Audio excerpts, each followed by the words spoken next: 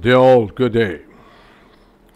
I welcome you, all my followers and newcomers who have been sending me lots of messages on my WhatsApp group, as well as there have been many queries which I've come across by virtue of which my followers and my comrades are asking me. Therefore, after completing the series of for the safe anchoring procedures, it has basically, encouraged me based upon your, especially my, followers, my students, my comrades, uh, inquisitiveness, and they wanted to know more about the subject matter, which has encouraged me to broadcast this particular lecture and the series here on from now onwards with respect to lecture number 49. And the subject matter is importance of hydrodynamics in the ship handling. This is part 1. I will be taking this up gradually based upon what all things I have jotted down to facilitate you. And moreover, I can understand the apprehensions why many of our mariners want to know, because today what is happening when we talk about the ship handling, it certainly has been a cause of concern for many seafarers, and that was the reason also I was few months back invited upon by the respected CMMI on their platform to talk about this, and at that point in time also I had approximately 100 odd attendees when we conducted, or when the CMMI conducted this webinar. So I will be raising the level of this particular lecture based upon what I've jotted down. However, I would ask you and request you, in case you would like to know further more than that what I've jotted down, do let me know. I will try to incorporate the same thing accordingly. Thank you in advance, and please do like, subscribe and share my YouTube channel under the banner of Marine Quest Solutions. Thank you in advance. So, the subject matter is importance of hydrodynamics in ship handling, part 1. Now, I'll read out this and try to explain you all. First and foremost, what I've written here is what is the importance and the relevance of the practical knowledge and the practical seamanship in cognizance of hydrodynamics with respect to ship handling. There are lots of schools of thoughts now as we speak. As our old school teaching goes, by virtue of which I think I have already narrated this particular thing many a times, or umpteen number of times, that as our old school teaching goes deep down in our roots and how we have been taught, brain is the best computer which has so far and by and large invented so many computers and supercomputers respectively, and our eyes being the best radars with the proper coordination and having been on top as far as the situational awareness is concerned. Now, when I made this statement, what I'm trying to say is that, of course, I do not undermine the electronic aids to navigation, but all I'm trying to say is that when we complement the electronic aids with respect to our practical knowledge of seamanship, it really creates magic, miraculously, and basically facilitates the mariner, makes him much more comfortable on the bridge, especially during the critical passages, or whenever he's in a kind of a dire straits. Now, however, stating our fact does not undermine the importance and/or reduces the relevance towards the aids to navigation, but in order to optimize the usage, it has to be harmonized with the knowledge of practical knowledge as well as paying heed in particular or to importance of the vessel's maneuvering characteristics with the present scenario of number of incidents, accidents being on rise as well as taking toll with an ominous global visibility. Now, when I make this statement, what I'm trying to say is that today, even when we have the state-of-the-art equipment on the bridge, still we come across so many catastrophical scenarios by virtue of which, be it the master, with due respect, I'm also a master, and or the senior officers or the junior officers, they had been found so much ignorant when I did so many incident investigations that it has been like, horrendously surprising to me that how could this kind of lapse could take place. Nevertheless, we will see the figures as we go down the slides. Therefore, it has since then made all the more imperative to have a proper understanding of on the subject matter, basically as far as the practical knowledge of the seamanship is concerned. I've been doing lots of navigational mentoring for lots of few companies, not lots, but few companies. When I ask them, like, going back to the basics, the rule number 5, like every vessel shall at all time maintain a proper lookout by sight, hearing, as well as by all available means appropriate to the prevailing circumstances so as to make a full appraisal of situation and the risk of collision. It came to my, the worst nightmare when I asked even the senior officers that what would be your primary means of lookout, and the answer I got was egg disc. Now, where are your eyes? Because the rule number 5 says, whenever you see a vessel in sight, every vessel shall at all time maintain a proper lookout by sight, hearing, as well as by all available means. So, your primary means of lookout is sight, hearing, and therefore all available means. You can use it to complement and, use it in your advantage. Anyhow, coming to the next slide, what are the main objectives and the purpose of importance of such trainings? Now, because I'm imparting many trainings on the subject matter, be it on the YouTube or as I said, I'm also conducting lots of masters, STS, ship handling and hydrodynamics operation, of course on the virtual platform. So the importance of this with relevance to the practical knowledge of seamanship, trust me, it takes a toll if we are not well versed with it, as well as we do not have much, we are not aware of as far as the situational awareness is concerned and or in cognizance with that. After being involved in carrying out various incident investigations involving collisions, ramming and groundings, that is CRG, and that's what I said in few minutes back, that once I did so many incident investigation, that's what it occurred to me, that where are we lacking? What actually is happening around the world from the perspective of a mariner, as far as exercising the due diligence. So, highlighting the omnipresence of human behavioral pattern and the aspects of the human error have made the mantra of exercising prudence towards the safety of navigations and due diligence completely redundant. Now that's what I'm saying, though it's a bit strong statement, but that's what is happening.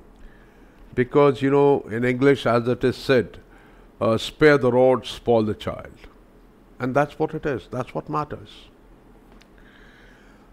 Furthermore, why all these things are happening? Why the the human intelligence or the safety of navigations as far navigation as far as exercising prudence towards the safety of navigation is concerned has become completely redundant is due to over reliance upon the choice of electronic navigational aids. Yes, of course, we do a lot of simulator courses. They are video games, yes.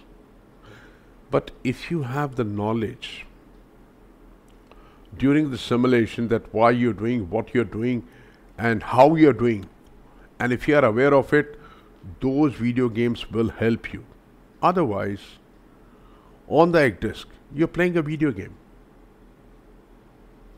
without having even iota of knowledge what you're supposed to do as far as practical knowledge is concerned.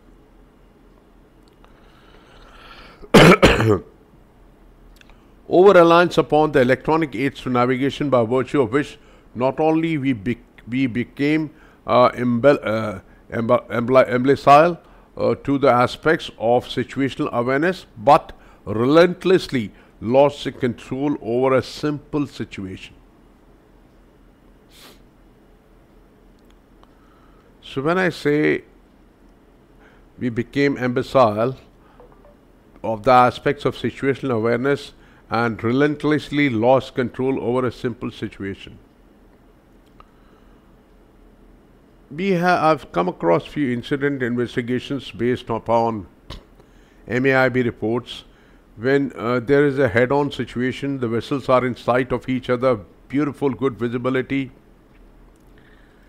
and maybe the duty officers, it happened, it was a comedy of error that two vessels were on head-on situation and both the duty officers knew each other, that is third mate or second mate, whomsoever it was, and they were talking to each other, happily over VHF channel 69 or 72. Ultimately, what happened? They did not take any action and they collided. So, the thing is that how can we explain this kind of a callous nature of the duty officer being complacent? The above not only puts an extra ounce to a professional capability into a sign of interrogation, but also leads towards a catastrophic loss of lives as well as financial losses to the owners, operators, charterers, and, mind you, in return eventually also affects our livelihood directly or indirectly as far as our employment prospects are concerned. Now, today we sail or we live in a multinational culture. I've been sailing in past with many multinational culture. We are not, nationality centric. We are basically looking at the competency level. So if one particular nationality, I will not name it, I am not prejudiced about it, X nationality, and if their people or that X nationality people have been hired on many ships, because when you talk about the analysis and when the so many autonomous companies, they carry out the root cause analysis, somewhere down the line the nationality logo also comes. You cannot ignore it. And when all those let's say genius people, when they home on to one particular nationality, they say, okay, this is the statistical data that in year so and so, that when the vessels were manned by X nationality on Y number of ships, Z number of accidents took place. So what happens? It alarmingly raises an eyebrow from the owners and charters perspective, and they try to defer employing that sort of nationality. And end of the day, what happens? It hits us below our belt, and of course your employment prospects do get jeopardized. The issues related to the vessel's maneuverability and ship handling are among the most frequent causes of accidents at sea. With analysis of the present and past studies which shows that the CRG, that is the collision, ramming and grounding casualties, account for about 53% of all the accidents leading to ship loss. So the CRG casualties which have been so far, that's what I said.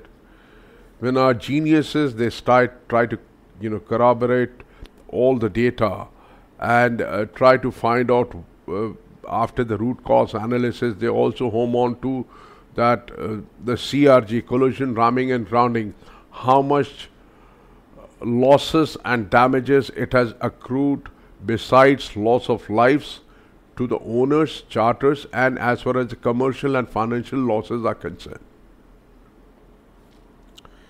In turn, 70 to 80% of the CRG casualties are attributable to human and organizational errors, that is HOE, that is human and organizational errors, a fact that indicates that these kind of errors warrant a special attention.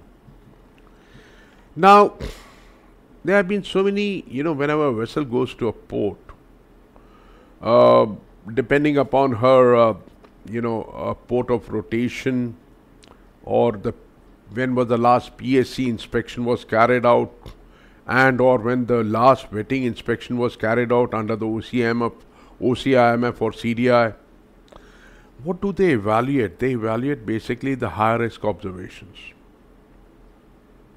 They try to look for high risk observations as far as the vessel, owner, operator, cargo, nationalities, and the level of competence of the officers is concerned.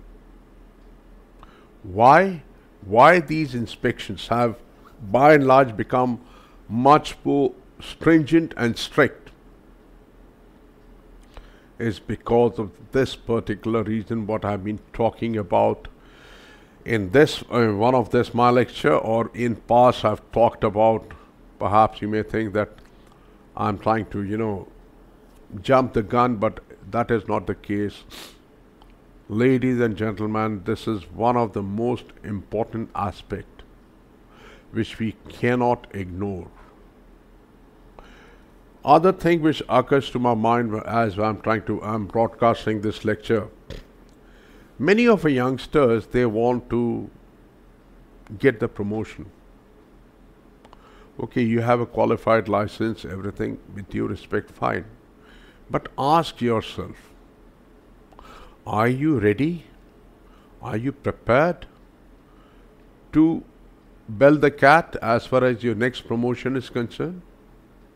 But no. Everybody wants to, rise just with a blink of an eye within no time, and that's where when we take shortcuts, well, a lot of things happen. I will not go into that now.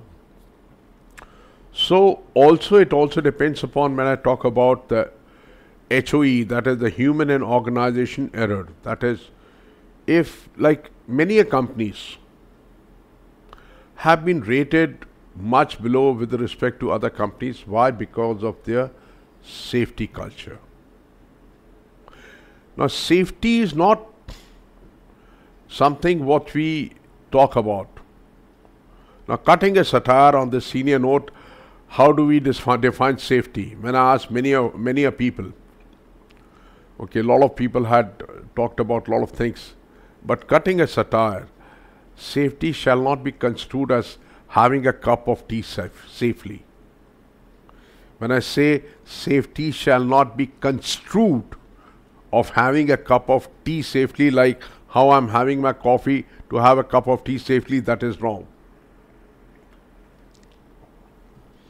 Safety has to be implemented. It has to be monitored. And that's where the ISM, SOLAS, MAPOL, all the mandatory conventions, they talk about it.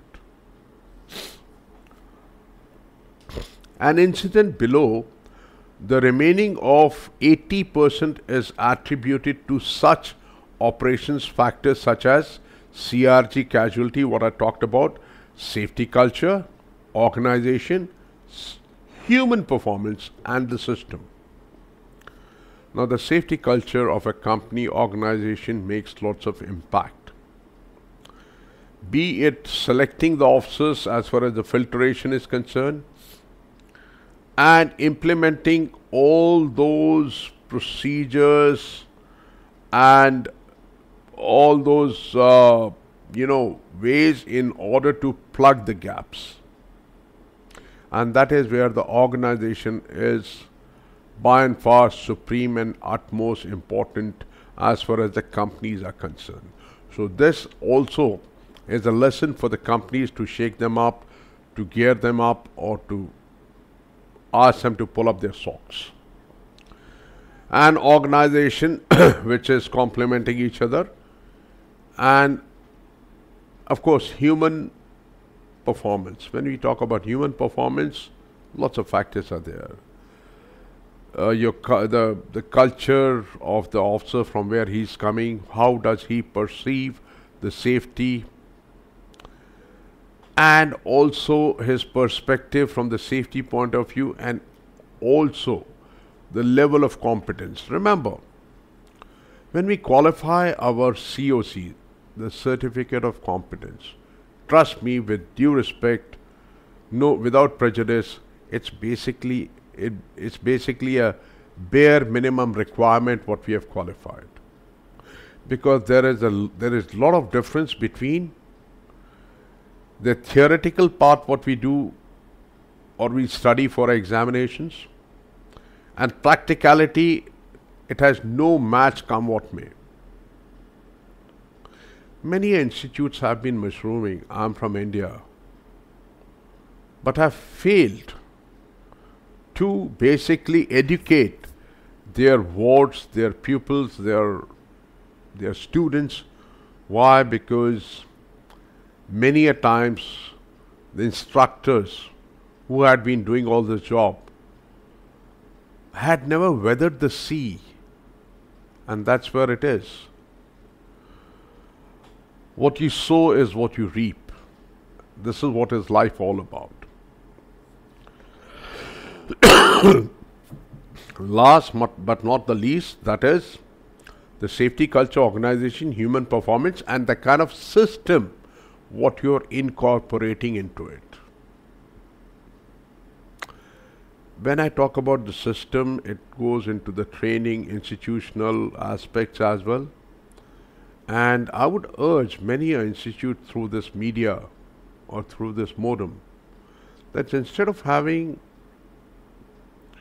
hypothetical knowledge with respect to the certificate of competency, it would be a better or a good thing to do is to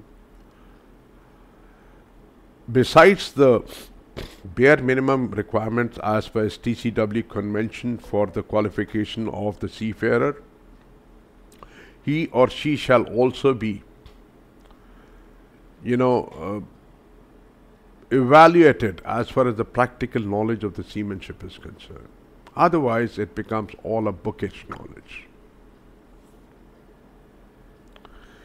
Now, what are the main factors which the vessel's maneuverability, ship handling, what are the main factors which the vessel's maneuverability, ship handling, and with respect to hydrodynamics, which affect the vessel as far as the ship handling is concerned?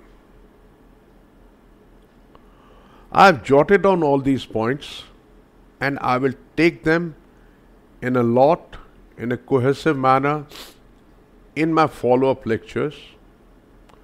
So please do keep an eye, because this will also help, especially second mates, and masters for their oral, and especially for masters for their ship handling. I'm not asking you, or I'm not going to go out of my way to ask you to subscribe. So far, like in last 2 years, I've got, I think, barely 800 odd subscribers. But somewhere down the line, whatever I'm imparting is based on the practical knowledge, which many of you who have been through the this kind of modus operandi, they may perhaps know and appreciate it. So the first thing is the resistance of the hull through the water, that is bow and stern waves. Why? Bow waves are positive, stern waves are negative. I'll talk about it in the follow-up lectures. This will be a longer series. The water pressure exerted upon the ship's hull, which is in cognizance with the Bernoulli's theorem, I will explain it. All these things what I've talked about, I'll come up in the follow-up lecture and nothing will be missed out. When I started my initial lecture on the same YouTube channel, Marine Quest Solution, lecture number 1, I did talk about it, but today I'm coming out with little bit, upgraded software where I can draw and explain you in a much better manner. Water pressure exerted upon the ship's hull, that is, of course, the Bernoulli's theorem, what I talked about. Hull shapes and design, that is block coefficient. Vessel draft in relation to available depth of water. Change in density, that is change of trim, because when there is a change in density, when the vessel goes from higher to lower density or lower to higher density, there will be a change of trim, and what all things which affect and how does it affect, all those we'll talk about, which is part of the stability, which will also help many mates masters as well. Internal distribution of weights, which defines the COG and COB respectively, that is the center of gravity and the center of buoyancy respectively. As I said earlier, I'll talk about all these things in details in my upcoming lectures. Vessels trim, list and heel, and the pivot point or pivot axis. What are the importance? We'll talk about it. Next, prevailing weather conditions, that is sea and swell, vessels windage area. Now this has not been covered in many places with respect to ship handling. I will cover up that. Vessels displacement, underwater volume of displacement, that is how does it affect the ship's maneuverability and ship handling. Vessels main engine and steering capabilities. Vessel's propulsion, whether she's left-hand screw or a right-hand screw. Squat effect, that is calculation of UKC. This I will talk about in a separate lecture explaining all the aspects of the UKC calculations. Then banking and cushioning effect, all this will be explained in a kind of a combination combined lecture with respect to UKC, that is banking and cushioning effect as well. So I'll give you a small example that when an overtaking takes place in a narrow channel. Now this is all going to reflect upon what I've talked about. This is just an example for you to understand what I've explained in a nutshell over here. If you guys have any doubt, please do ask me on my YouTube channel or call me up. I have so far 2 WhatsApp groups. I'm thinking to open a 3rd one also. You can write down my mobile number on the WhatsApp. It's +91 7838285196. I repeat, +91 7838285196. So the hydrodynamical interaction between 2 VLCCs. Now here I've taken 2 VLCCs, hydrodynamical interaction, how does it take place and what all are the factors. This is one VLCC, this is second VLCC. Let's see what's written here. SP12 and ST12 are the transverse and the longitudinal distances between 2 vessels. Also VW and V means the wind velocity and wind direction. So SP12, this is the one, and ST12 ST12 is this one, and SP12, if you see this one, SP12 is this one and ST12 is this one. So this is the transverse distance, that is SP12, and ST12 is the transverse distance from the approximate center of the other VLCC, that is they are in the overtaking situation like this. VW, that is VW, this is the one, and V means the wind velocity and wind direction, and the speed of the overtaking vessel VLCC is 12 knots, and the other VLCC number 1 is 10 knots. Therefore, VLCC number 2 is making 12 knots and VLCC number 1 is making 10 knots in a narrow channel fairway. Now hydrodynamically, let's see what happens. I've explained in a small nutshell. I will furthermore explain it diagrammatically to all my viewers. Now the particulars before we go to the effect. Table number 1, that is the VLCC number 1 is 320 meters, that is the LOA, and beam is 58 meters, and the draft is 19.3 meters, and the block coefficient is 0.8018. That is the VLCC number 1. This is the one. VLCC number 2, LOA 320 meters, beam same, and draft same, block coefficient 0.8018. This is an example which has been taken. And how does the hydrodynamical forces they work upon the vessel? That's what it is. That is the point to ponder. The hydrodynamic interaction between two large vessels can't be neglected when two large vessels are close to each other in restricted waters such as in harbor or narrow channel. You guys have a look at it. Let's see what all questions you may come up with. I will 100% resolve all the queries because ship handling, hydrodynamics, STS is my passion. And when your passion becomes your profession, that's the best match. I'm trying to still persevere. I'm trying to persevere and work upon it. Of course, none of us is perfect. Now, coming to the recourse of, that is when the spacing between two vessels is less than 0.4 times the length, the hydrodynamic interaction dramatically increases. What it is saying that, I'll read this line again. When the spacing between two vessels is less than 0.4 times the times of the ship's length, that is the hydrodynamic interaction dramatically increases. That is, in this case, both the vessels are 320 meters long. But if you are overtaking a bigger vessel from a smaller vessel, you must always take the bigger vessel LOA. So 0.4 into 320, 4 3s are 12, 4 2s are 8. So 128, 130 meters, when you're in that sort of range, the hydrodynamical effect enhances upon the vessel. That's what it is talking about. When the spacing between when we talk about the spacing, this is SP12. This one, the SP12. What we talked about, the spacing. If it is 0.4, what happens? So when the SP12 is 0.4 times, the hydrodynamical interaction increases dramatically upon the vessels. When the spacing between two vessels is more than 0.6 times of the ship's length, basically the bigger ship's length, in this case both the VLCCs are 320 meters, so it's same.